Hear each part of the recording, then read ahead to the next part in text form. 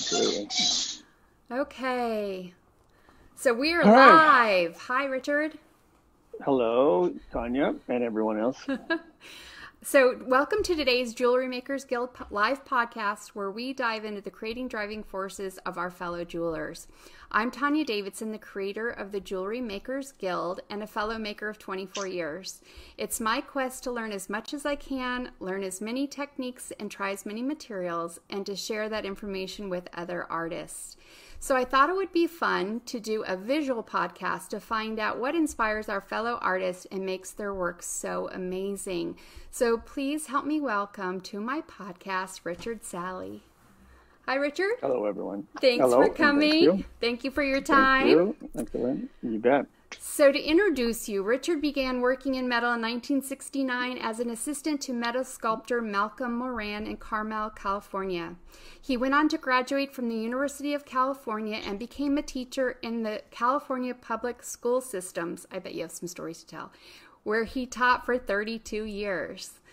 While mostly self-taught in jewelry making, Richard has studied with some notable jewelry artists, including Keith LeBeau, Robert Danzig, Susan Lenar Katzmer, Ann Mitchell, and Charles Luton Brain. Richard retired from teaching in public schools to devote more time to his art and teaching workshops around the country. So you can find him this year or next year at 4 places at least. And he considers himself not so much a jeweler, but rather a maker of wearable art. His interests include digital art, mixed media collage, assemblage, sculpture, and jewelry. Richard's work has been featured in Bellamar Jewelry, Art Jewelry, and Jewelry Artist magazines, and other published work can be seen in books Making Connections, Steel Wire Jewelry, Steampunk Style Jewelry, and Metal Style. Richard and his lovely wife Jane, who I love, reside in Rio Vista, California. As we talk, Richard, I'm going to be showing some of your slides of your work. So if there's anything you'd like to add, don't hesitate to interrupt me and tell me about those pieces. I'm sure everybody would like to hear about it. We don't see any comments, but after the podcast, you might want to go and just peruse the comments to see if there's anything that you would like to answer that they asked. So y'all can put your questions there if you'd like, and you can even tag Richard in those comments. So let's dive in.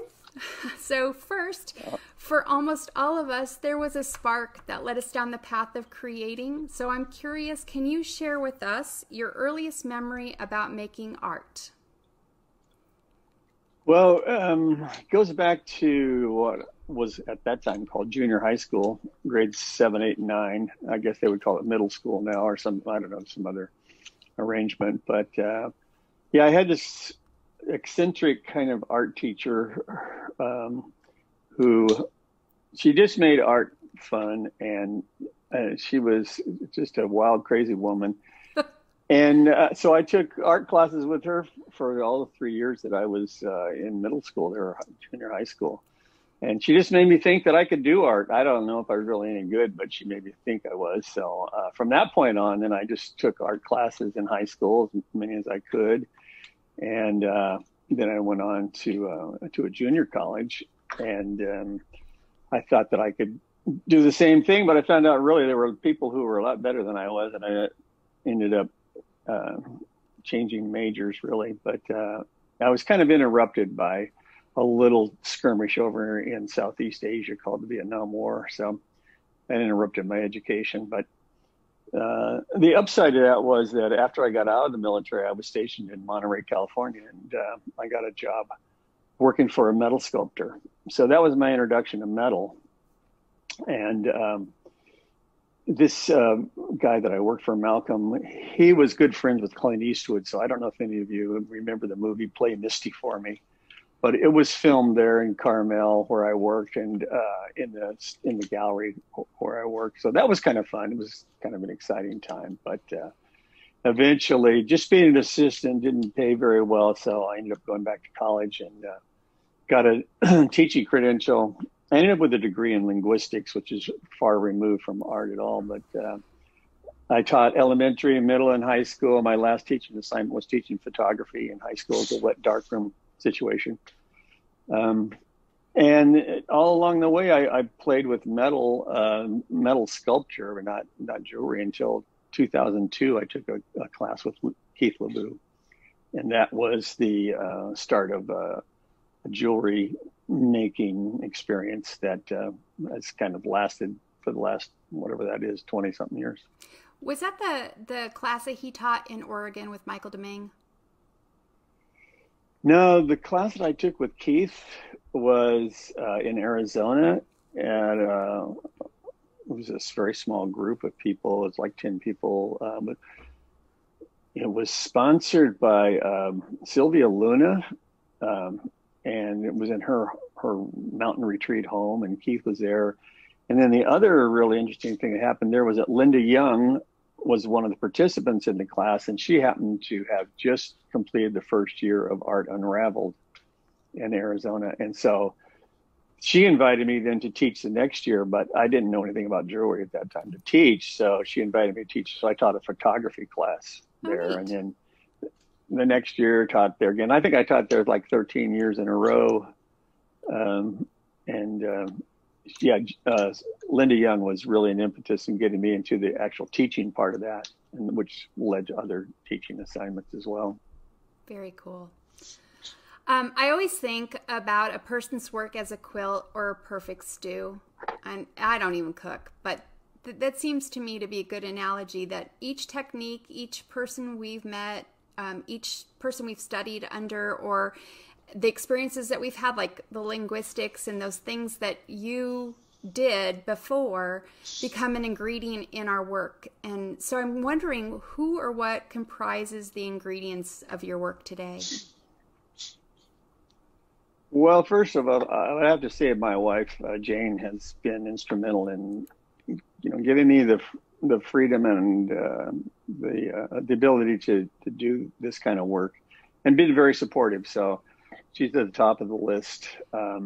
Probably the second most influential person in my life has been Jessica Cote, also known as Rosie Revolver, because we worked together for about 3 years, and that whole dynamic was really an experience that it's just at the top of my list for things related to this whole jewelry and art making experience. And then there have been a lot of people along the way. I've already mentioned Keith. He was my first experience as a jewelry maker, and then right after that was Susan Leonard Kasmer, and followed by Robert Danzig and Thomas Mann.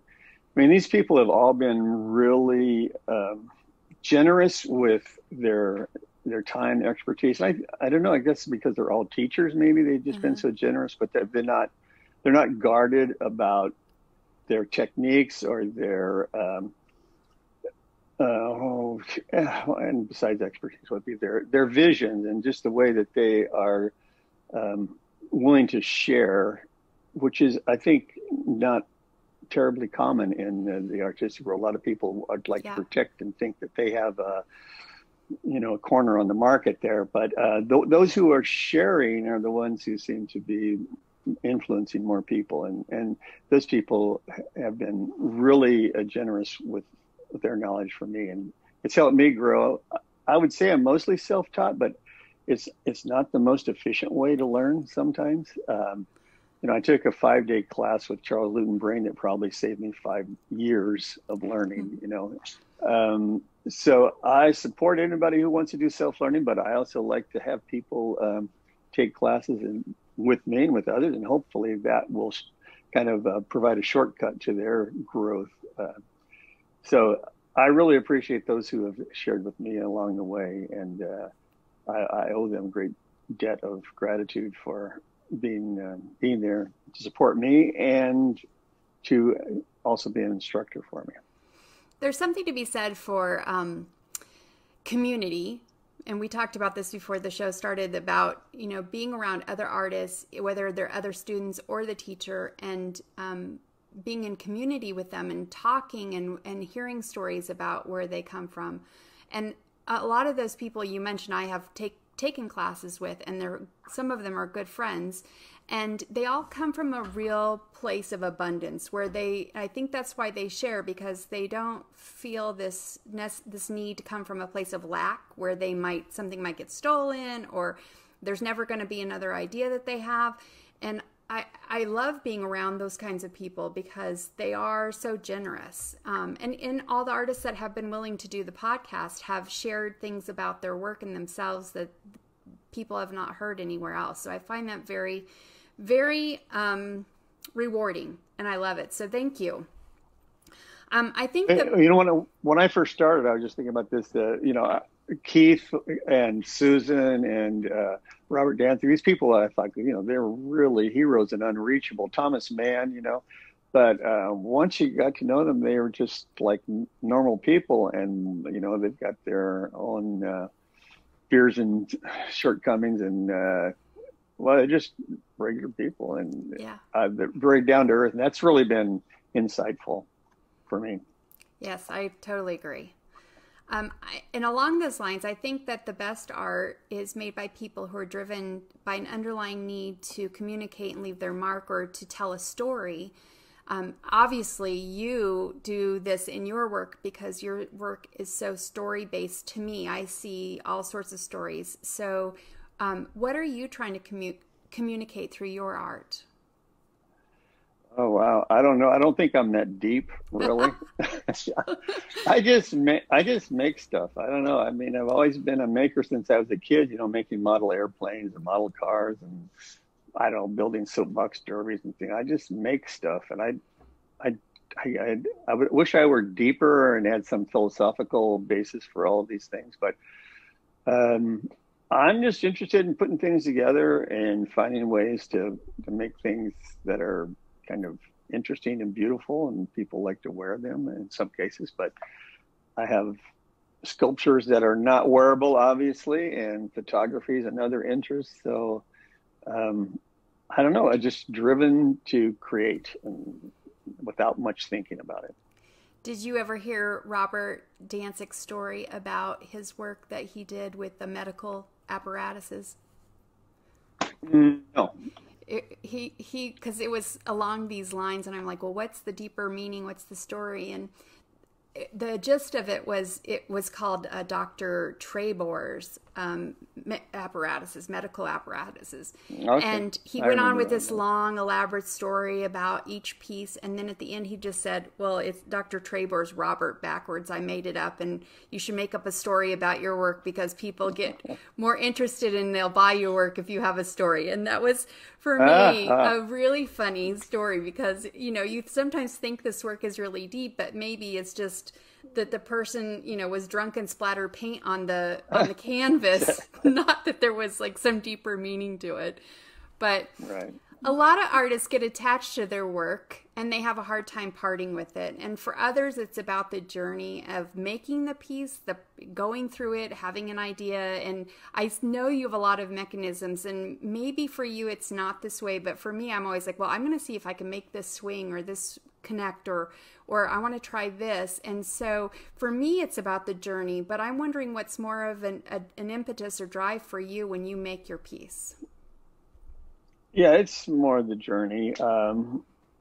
And I usually set out to make something different each time, or solve some problem, or investigate some little technique, and I am interested in the mechanics and the engineering part of it. I mean, I was never a good math student when I was in school, so I don't know where the engineering interest came from, but I do like to see things move and bend and hinges and locks and that kind of stuff. So yeah, the journey is part of it. And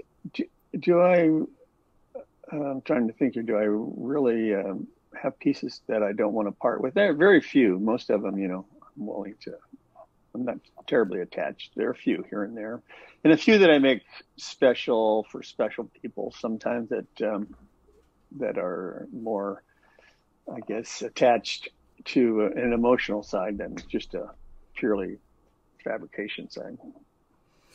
So, yeah, because I love how you always put together all these different materials, and it's that mixed media effect, and all the different connections that you have. So since you're not really having this underlying story you're trying to tell with your work, where do you get your inspirations for, like, now I've seen the last year you're doing a lot of sayings that are etched in song words from Right, songs that right, are where, right. and you might see do you have like this big closet full of mediums, like different rulers and things that you have collected, and you just open the closet and you say, what am I going to create today?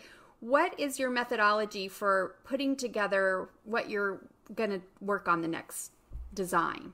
It is kind of random. I mean, some days you pick up a stone and say, oh, this kind of gives me an idea about, a shape or a story or something. And then it is many times it has been recently music inspired pieces or some kind of sayings or little quotes from here and there. And it's purely random. I don't know. I mean, inspiration comes in very strange ways. It just falls out of the sky, and I don't know where it comes from or why or how. But you look at something and say, "Oh, rusty nails." Oh, song about the bed of roses and sleeping on a bed of nails or something. So. It just comes together, and it's the muse comes and goes, and if you don't do something with it, it goes to somebody else, That's and right. Today it was working with rulers again, and but tomorrow might be something different. I can't predict. I lived in Santa Fe for 5 years, and I was really influenced, of course, there by the Southwest, the Native American kind of stuff. So, I mean, that's why I have this on today. This nice big piece of turquoise. And I'm working on, this was a piece that I'm working on today was another big piece of turquoise and rulers and, nice. That kind of stuff. So, but like I said, tomorrow might be one of Gary Wilson's Rosarita stones or something, And so do you do any antique hunting to get the materials that you use, or you get those online? Do you go out searching for a ruler, or did you just find those rulers? How does that? Those all the rulers I bought, I think, on eBay. Yeah, I was searching for vintage rulers, and then if something comes up, they say, "Ooh, yeah, that's an idea. Can I find a particular?" Where do I find rusty square nails? And I'm not a real scavenger, and I don't have a big collection of stuff. And I say that, and then I go, why don't I clean out this drawer? So I've got a lot of stuff that I don't think I'll ever use, but when you throw it away, you want it the next day. Yes. So I hang on to some things, but I'm not a real big collector. I mean, I've been to Keith's place and seen his stuff, and he's beyond. I wouldn't say hoarder, but he just got like a museum of stuff. Yeah. So I have a little bit of stuff. So do you ever? And I took a class with Keith Lobo and Michael Deming together, and that was quite an experience. A few days with one, and then a few days with the other to create a shrine for the piece that you made to go inside of it. And that was really interesting. But do you ever have a hard time letting go of, like, you got a whole bunch of rulers and you're like, no, I just can't cut this one up. I'm not ready to sacrifice it yet. I call it the sponge theory. It was like Seinfeld's show when she wouldn't give up her sponges that were being, deleted from the marketplace. So she was like, it's not sponge worthy. And I think, well, this stone isn't worthy of this piece. I'm going to have to wait and use the stone later. So I sometimes have a hard time using the things that I have. Do you ever find yourself, or you just cut it up and go for it? Just cut it up and go for it. I need more of that. Whatever that you've got, I want more of that. I know somebody wrote me about one of the pieces I do with the rulers. Said, "Oh, I have a big collection of vintage rulers, but I would never think of cutting them up." But I'm not attached to them. Yeah. Well, I need to whatever that gene is. I need more of that in my. I think they have more value in a piece that I create than in their original state. That's true. Yeah. That's a really good way to look at it. Thank you. I will reframe that next time. Okay. So do you have a favorite technique in your process, one that like sets you on fire that you love to do? So you love to be able to add that into that piece. I do love to do etching. primarily with text. And I like to incorporate hinges and mechanisms if I can. I don't know if that would be considered a technique, but a process anyway. Yeah. But etching, I do etching quite a bit, and interesting enough, that was the first class I ever took with Keith, was an etching class. So it's it's come full circle. I think that would probably cover it. So, what does your perfect studio day look like? Well, I guess it would be to start and finish one thing that day, if I could do that. Sometimes I can, but many times not. You know. But there's a lot that goes on besides just the actual sitting at the bench itself. I mean, there are emails to answer, and there are other things to get done. So I usually don't get started much before 9 a.m., and I try to knock off about 5. So, I rarely work late into the night or anything, but a good day would be try to finish one thing that I start. Are you a starter or finisher? I like to get things finished. So in a way, that is because of an impatient kind of nature. So I sometimes take shortcuts to get something finished, that if I said, okay, I'll try to do it another day, I would probably take a little more time with something. So I like to finish it, but it's has the downside of maybe being not as detailed as it could be. Do you ever work on pieces and you're just not sure where it's going to head, so you stick it in a drawer and wait for it to tell you where it needs to go? Once in a while. It's pretty rare, but there have been a few of those. Yeah. Usually I just kind of adjust on the fly. If it's not working, take it apart and redo it, or say, well, that was a good idea when it started, but it didn't work out that way. The metal didn't quite bend like I thought it would, or, I melted something. So I think you have to kind of adjust on the fly. Now, is there something that you do every day to, like a ritual, or something that you do to prepare yourself for a creative day? Baseball players have all athletes have rituals.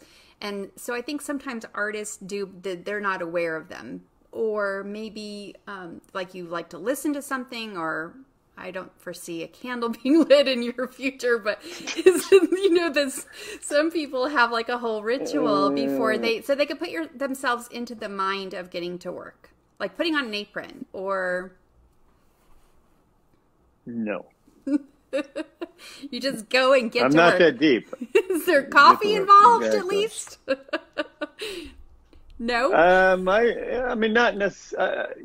Before I get here, I don't drink coffee when I'm here. I usually have 1 cup in the morning. That's it. So by the time I get started, I'm just ready to work. If I'm not, don't start. Pick up the guitar and play or something. But, oh, so you do play the guitar? Yeah, I see it now in the picture of your studio. Very nice studio, by the way. Oh, it's very small. I was relegated to the garage for a while, but I didn't work as much as I could have because it was either cold or hot. And so once we removed the carpeting from this one bedroom, I moved in here and put in vinyl, or what do you call it, kind of laminated flooring. Yep. And with the carpet in here was impossible. So now I'm inside and I can work every day. Air conditioning, so...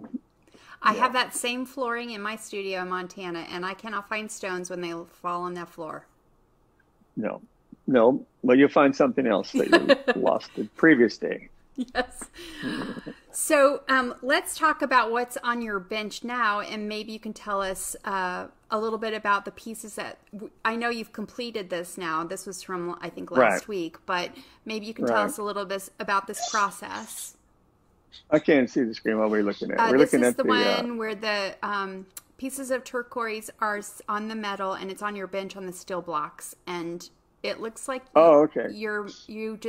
your bench is an A array of mess. creativity.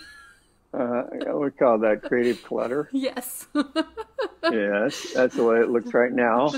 So that's for real, And then this not is a staged. process shot of the Okay, rulers have gotten their bezel caps on, and okay, right.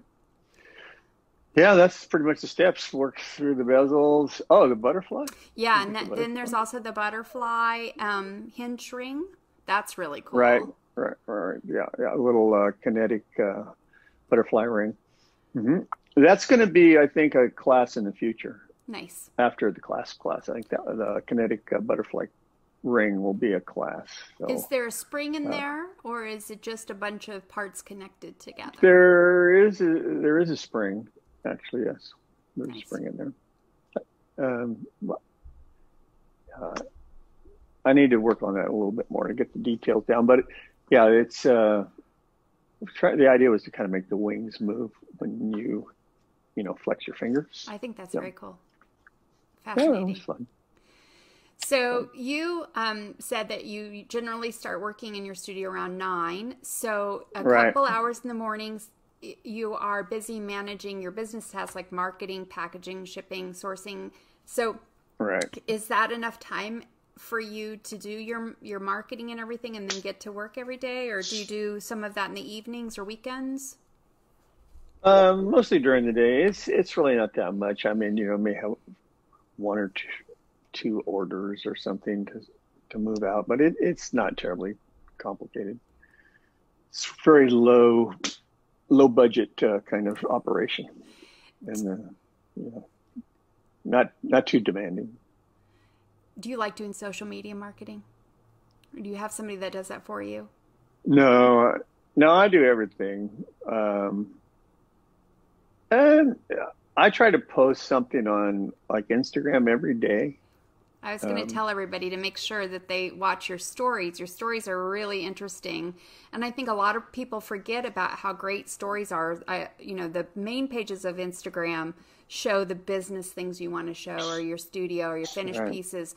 But people forget that the stories really give you insight into the person's creative process and their maybe even their lifestyle. And I find that so fascinating. I'm addicted to watching your stories. I'm on there watching them to see what you're creating because I think good. it's really interesting.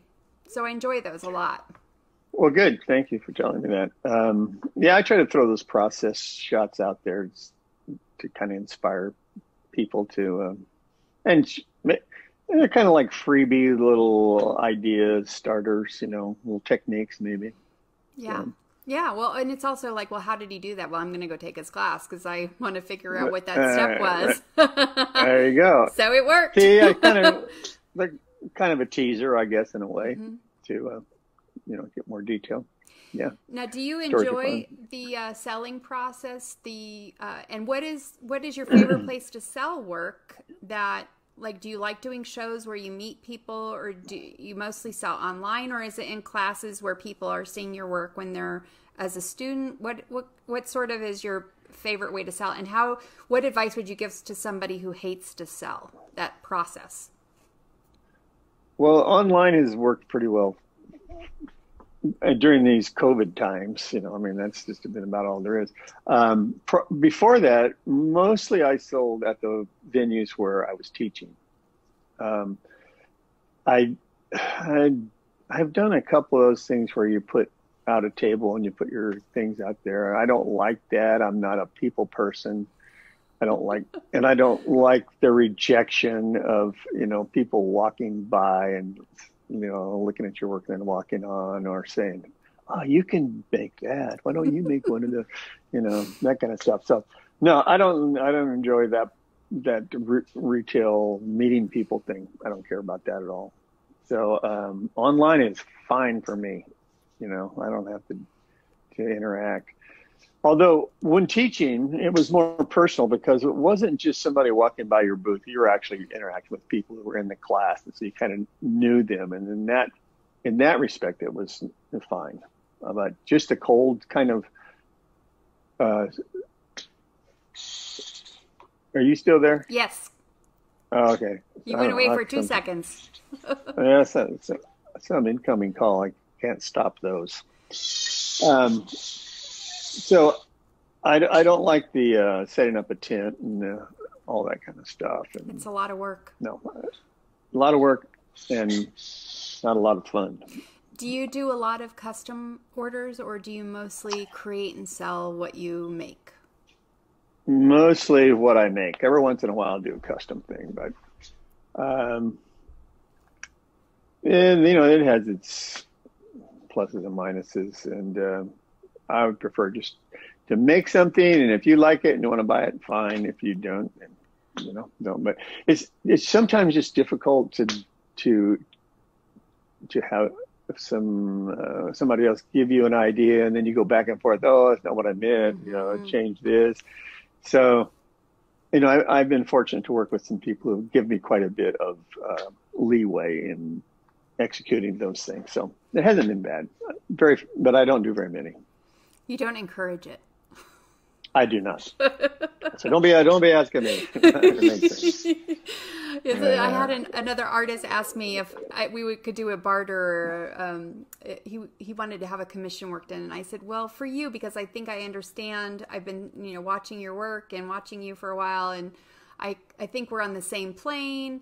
But normally I would say no, because I tend to lowball my custom work and then put in twice as much work into the piece and afraid of disappointing somebody. And then I feel bad that I made $0 on a piece. Yeah. And I might do the same thing. And then I worry, are they happy? Are they not? I care too much maybe. So it's more fun just to create, and if they like it, they buy it. So exactly. I agree with you. I'll go on. Yeah. All right, so this is my favorite part because, I'm a tool junkie. Having owned a jewelry tool and supply company for 10 years, I really love tools. And so I like to know, it's interesting to me to know the top 10 tools of the artists that I interview. And so we're going to start with your number 10. So David Letterman style. Some people don't know who he is, but you and I watched him. Yes, we have. I guess. So for your number 10 is Hauser & Miller for bimetal. And I heard yesterday that they are going out of business. So really? No, I hadn't heard that. I contacted them today to buy some more stuff, and they didn't say anything about going out of business. And I asked them, but they haven't replied. So I just wanted to let you know that that's what I heard. But in case you need to get some more bimetal, that you might want to try that. Somebody is, Estelle Vernon on our group is starting a group buy with another company if you're interested in getting any bimetal if you can't get it from Hauser & Miller and you need some. So I thought I would let you know. Good, thank you. Your number. I hadn't heard that. And so where do you use your bimetal at? Is it just in certain pieces? Yeah, here and there, just add a little gold, somewhat inexpensively, as little as I can. So I don't do it very often, but every once in a while I like to have some on hand. And what color do you like to use? What carat? I think I've been using the 22. Mm-hmm. Yeah, it's 22? very pretty. 18 or 22, I can't remember. And your number 9 is the leather bolo cord from Thunderbird Supply Company. And use that they're for really chain? Good. Use that for your chain? For bolos mostly, but I've used them for neck cord. Yep. Once in a while. Do you ever do hat bands? Not with that material. I have not. No. I haven't ever made a hat band. No, it's made one. Cut up an old belt and put it on there. I think they're coming back in style, the Western ones. I see a lot of Native Americans that I follow that are making and restoring old hats and making like new Thunder hats. Voice. Yeah. Thunder Voice Hat Company. Yeah. I want to buy one of theirs, but it's getting pricey now. Yeah, they have that turquoise one that's pretty. Not my color. It's more of a girl's hat. It's more of a girl's hat. I think so. Your number 8 is your Prips Flex Fluoride Free for fire coat protection, and thanks to COVID, it's very hard to get now. Is it? It's out of stock everywhere. Wow, I'm glad I got my gallon here then. Yeah, so don't tell anyone. That might be the thing they break in and take if they know anything about jewelry. Yeah. All right. No, it's good stuff. I like it. I've used other liquid fluxes, but Frips I think is the best. Do you spray it on? But it is. I do. Yeah. Spray. It's the only thing I use. I love it, except for if I'm working with argentium. Then I guess you're not supposed to use it with it. I don't know. Something about, I don't know. I've heard that it can be a problem. So I've been using the purple flux for that. But yes, Prips is amazing. Love it. Your number 7 is the Revere pliers that you can get at Auto Fry. Mm-hmm. Yeah, I like those pliers. And you I had a chance to teach at Revere Academy and kind of got hooked on them. And you don't mind that they don't have anything on the handles? I don't. No. I have not tried those. Yeah, no, I like them. I mean, I like Wubbers is the other ones that I really like too, but the ones that I have on the bench all the time are the Revere ones. And I like they don't have the springs, you know. Yep. Yeah, those are nice. And your number 6 is the miter vise, which I can't live without. Yep. No, that's a must-have. Have you ever had yours get stuck? Mine was getting stuck today. How did you clean it? I used a compressor and I put some lube in there, but I don't know if I need. I don't know. I don't understand it either. Sometimes they just stick, and especially if they're new, sometimes they stick. I don't know what it is. They seem to work better dry than even lubricated for me. So I think I got some wax in there because I like to use sticky wax, and I think that might have gotten in there, and now it's sticking. Sticky wax sticking. Okay, I can see why that could be a problem. Okay. Your number 5 are the digital calipers from Auto Fry. Yep, or Harbor Freight, or wherever you can get them. I bought mine on Amazon, and I love them. I used to sell the cheaper ones like that, and they sometimes would stick. But I got this new one from. I wanted to start a Starrett one, and I think they sold it to me as a Starrett, but it wasn't a Starrett, so it was something else, and it works very nicely. But having a pair of those is definitely essential for working. Yeah, you want to make sure you get the ones with the metal jaws, not the plastic ones, because you want to be able to scribe with it as well. Yes. And your number 4 is Santa Fe Jeweler Supply for turquoise. Right. Now, they're a great place. You used to live there, so did you just drive down and get your stuff at their... Yep. Yeah. Yes, indeed. Yeah. I was spoiled. Yes, very spoiled. Spoiled rotten there, living in Santa Fe. Yes. Yeah, and you could get things from Rio in a day easily. Yeah. But to walk into Santa Fe Jewelry Supply, that's great. Yeah. Yes. Nice place to live. Why did you leave? I didn't like the winters. There's about 6 months of winter. Yes. So I'm a California person, so warm it was weather. nice. Yeah. But and your family's a little more families here as well. Yeah. So that's nice. Right. Your number 3 is your sternobutane torch from Amazon. And where do you find the tanks for that? Because you just get those on Amazon too? You can get them on Amazon. Usually you can find them at Ace Hardware. Oh. Excuse me. And most of the restaurant supply places carry those because a lot of those are used for from Brûlée type torches. And they happen to be in our little local grocery store because there are a lot of people who come in this area for camping. So those butane tanks fit on camping stoves. So the Mexican and the Oriental markets, sometimes Asian markets have them. Oh, I have one right down the road, so I'm going to go check because I bought the top and couldn't find the fuel, and so I've never used it because I could only find the skinny butane. You know, the skinny tanks. the ones, the refills. Yes. Yeah. Yeah, these are no. You'll find them, but not a Home Depot or Lowe's. Nope. I've never seen them there. I looked there; they didn't have Ace. them. Okay, I will try Ace. that. Your number 2 is Rio Grande for silver, and that's where I get all my everything. Yeah. It's either Auto Fry or Rio that I mostly get things from, and they're both quick for shipping. Can't beat it, and their prices are about the same. I do have a teacher code for Auto Fry, which saves 7%. If anybody would like that, I will put it in the comments section, and it does save you a little bit on the metals as well. So they don't tell you that, but you can use it. And it comes right off the top with the metals too. And then your number 1 is Gary. And Gary's dangerous. I lose a lot of money to him every year at the Tucson Gym Show. And then he started doing Instagram sales. And of course, scarcity and urgency will get anyone to buy things that they don't need. You see it, you know you better get it because it won't be there. But he makes the most delicious cabs and stones, and he is the most delightful person to meet. And he actually lives in Tucson, so that's a really good resource. And a lot of people don't know about him, but he makes fabulous stones. He does very unusual things and big variety.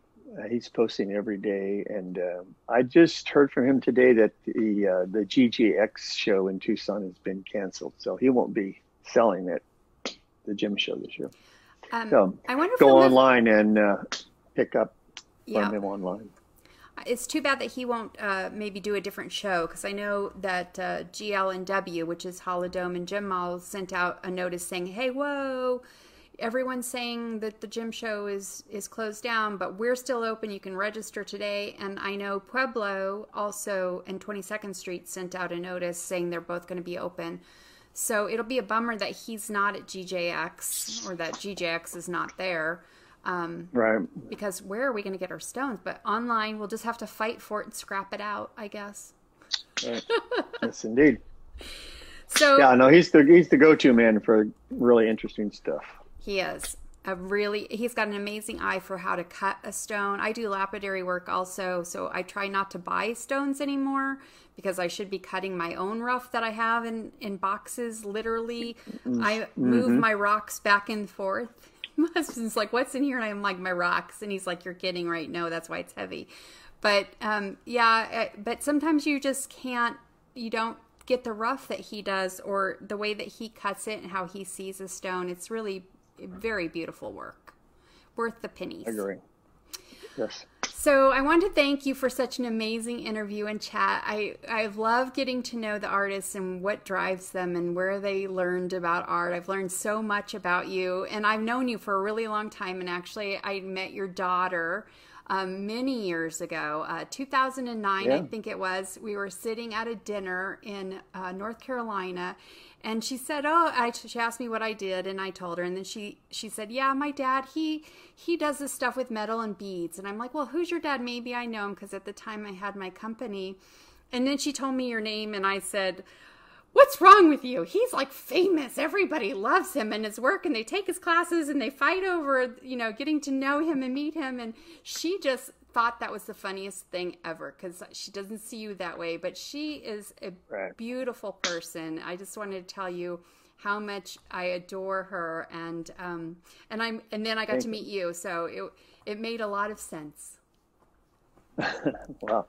Been nice to meet you, and I really appreciate you taking time to arrange all of this online interview, and we'll see where it goes from there.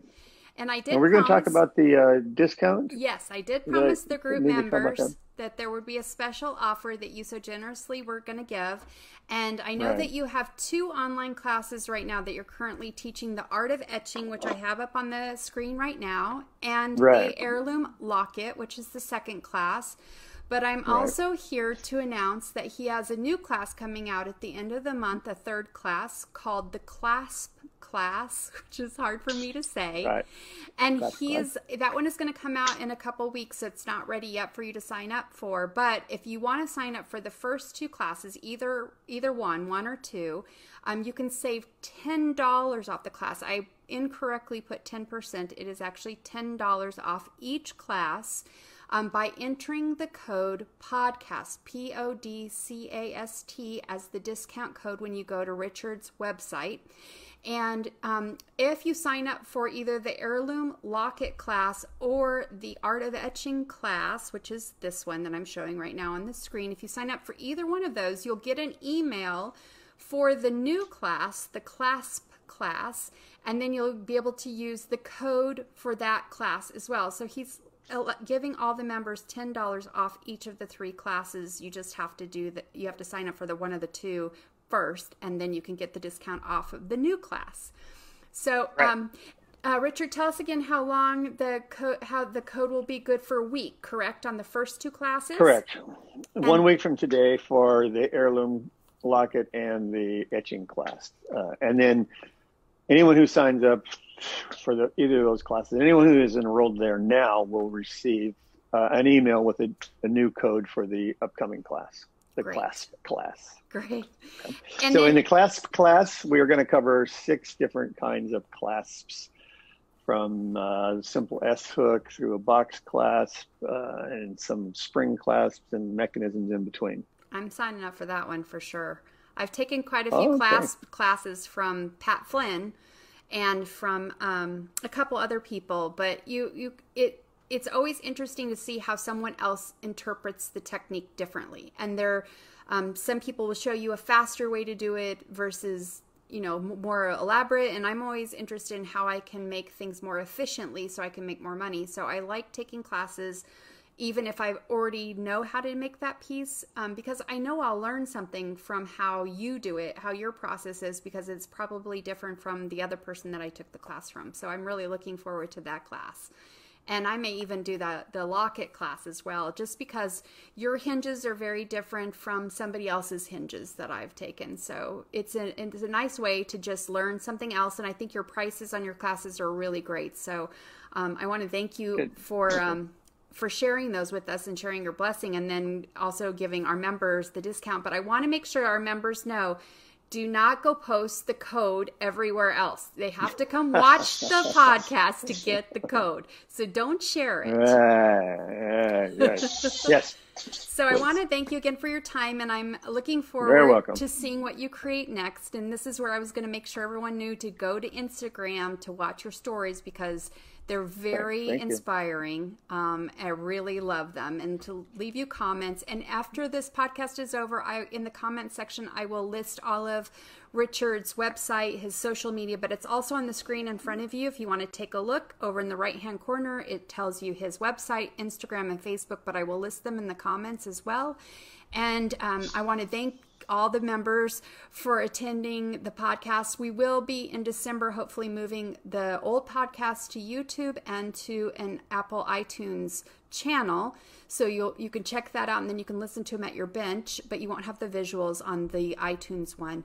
And you can catch us again on December 16th at the same time, 4 p.m. Pacific time, for our last 2020 podcast with Paulette Werger.